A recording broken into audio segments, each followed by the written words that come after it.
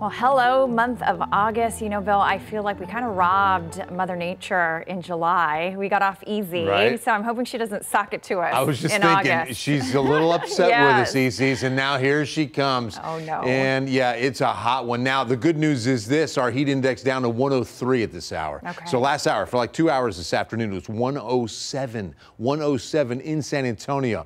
Let's show you outside what a difference the haze makes. It's gone. So it's a gorgeous evening, mostly clear skies, but I'll tell you, you want to view it from inside for maybe another hour or two and it'll start to cool off. We're at 96, feeling like 103. Southeast winds about 11 miles per hour. Those will start picking up. So here's what was interesting today. The hottest heat indices were right down I-35. Look at New Braunfels, 109. We're down from 107 to 103. It's 105 Pearsall, 106 Carrizo Springs, and Eagle Pass. It really was the I-35 corridor that had the most brutal heat indices today. Tomorrow, Saturday, and that's going to mean more time outdoors. Please be hydrating. When you stop sweating, you moved from heat exhaustion to heat stroke. When you start getting a headache and it starts to really hurt, your body temp goes up, that's when it's time to call 911 and take action, because you can, again, really get caught off guard if you're not hydrated and prepared for this kind of heat. Take the break. So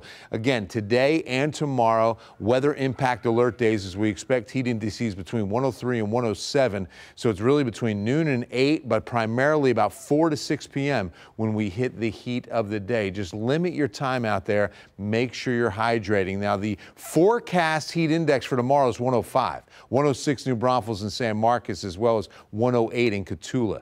Then on Sunday, it's down a few degrees to 103 like it is outside right now. We could see a shower or two, but it's going to be a very hot weekend. So please remember, Project Cool. It's when you drop off a brand new box fan to any San Antonio fire station, or if you need a fan, call the United Way at 211. Now, here's why we could see a shower Saturday or Sunday, mainly Sunday. The high's going to slip back to the west just a bit, and a disturbance or two could sneak down the eastern side, outside the, I would say, periphery of this high, and find South Texas. Now, there's going to be a better chance to the north. In fact, the storms are expected to develop north of Austin, and on their way down I-35, collapse right about here. San Marcos, New Braunfels. So we're not expecting much on Saturday. Then watch what happens Sunday. Another disturbance out to the west from Hondo out to Del Rio is going to be the best chance of seeing some isolated showers. To the tropics, potential tropical cyclone 4.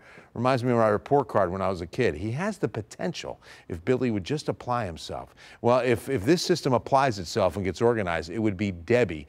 It's pretty disorganized now, but computer models are still taking it into the eastern Gulf with a pretty good hard right turn and impacting the west coast of the Florida Peninsula. Should be Debbie over the weekend.